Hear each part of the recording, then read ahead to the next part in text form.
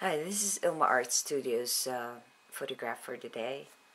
A turbine scene in one of the countrysides called Shelburne.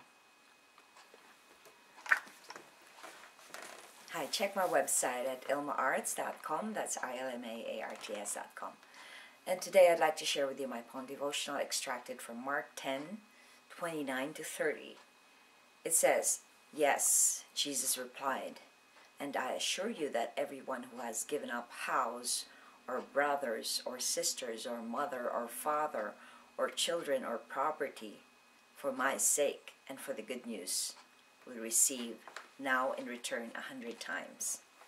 And here's my poem, 100 times more. When you give your all to Jesus Christ, He will honor you and bless your life. For everything you give up for His sake, you will be given 100 times more to take. When He asks you to sacrifice someone you treasure, trust Him with all your heart, for He will reassure. Honor God by giving Him what He requires. He will give back to you more than you can ever desire." And here's my essay. Have you ever been with someone who is generous? They make you feel so loved. On the other hand, a stingy person makes you feel worthless. God is the epitome of love and giving. He gave us everything He has, even His one and only begotten Son. The Bible tells us God's assurance to those who would give up anything for His sake and the good news. His promise is 100 times more for those who do everything to glorify Him and His word. What an abundant promise. Prayer.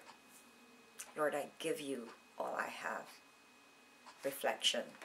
Can you give up what you treasure most for God's sake and the gospel? Maybe I should answer that question.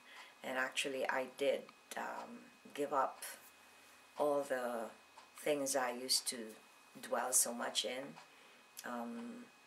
I became an artist, but then that became, an impediment. It became an idol in my life when I started painting, because back in the Philippines I was able to sell a lot of my paintings, and when I came to Canada, it's like God almost stripped me of this ability to sell a lot of my works, and so I became so frustrated, so angry.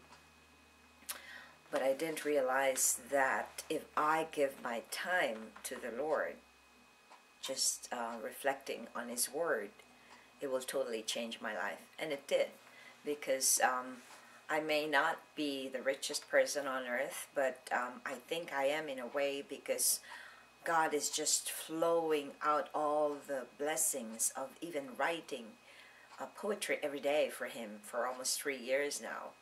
And getting more hungry for Him. I think that's a big gift, because not all people are hungry for the Lord, and for Him to give me a free course on Bible ministry online is another gift. It's a blessing. It's more than what I can imagine.